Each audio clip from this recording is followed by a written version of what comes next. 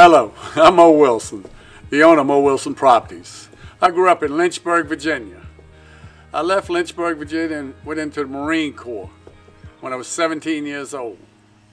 I fought in the Dominican Republic and also Vietnam for approximately 2 years I was fighting.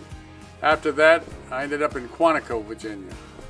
After Quantico, I ended up becoming a DC policeman. I spent 20 years on the police department. Prior to retiring in 1983, I obtained my real estate license, knowing someday I was going to open my own company. I was very nervous about it, as my parents had opened a company after World War II in Richmond, Virginia. And I know how tiring it was for them to raise 10 children and have a real estate company. So after 20 years on the police department, it was not something I thought that we should go into. But here, 35 years later, he's built a very successful company along with our son.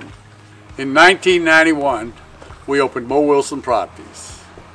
It's hard to believe that it's been almost 30 years ago.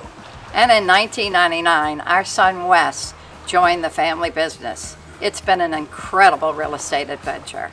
In '99, I did join the family business. I'd gone to one of the service academies. We then worked for a shipping company that was later sold to a Danish company. At that time, you know the term blood is thicker than water. I jumped in the family business. And this is at a time when they used to use quarters to make phone calls. And they had pagers, and the listing system was a big book with all the houses.